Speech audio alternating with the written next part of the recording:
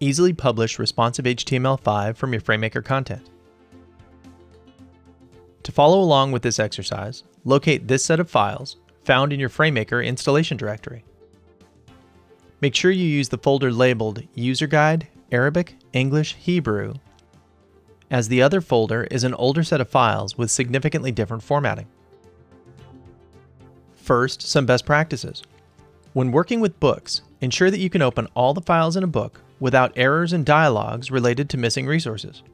Remedy anything causing these errors, as they can potentially halt your publishing process. Also, make sure you can perform an update book without any book error logs.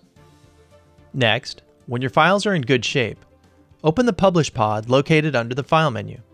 I've already opened that pod, and now we'll go over the options available there. Set the scope of what you'd like to process by choosing the source. I'll choose my book. For now, I'll accept the default settings file, default.sts. I'll also confirm my output folder for the HTML5 files. With responsive HTML5 selected, I can either select the Generate button or double-click the output that I want.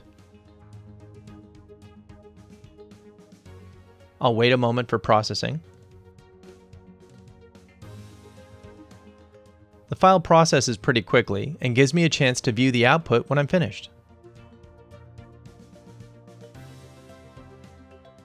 A responsive layout typically has three sizes. There's the normal desktop view, which looks like a website with regular navigation options.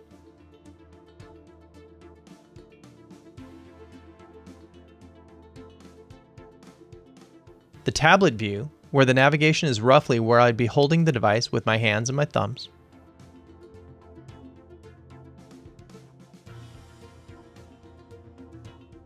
And mobile, where the navigation gets out of the way when it's not in use.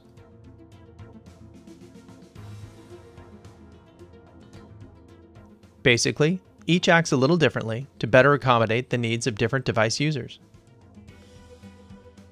You may note that the formatting of this FrameMaker document coincides with the design of the default web output nicely.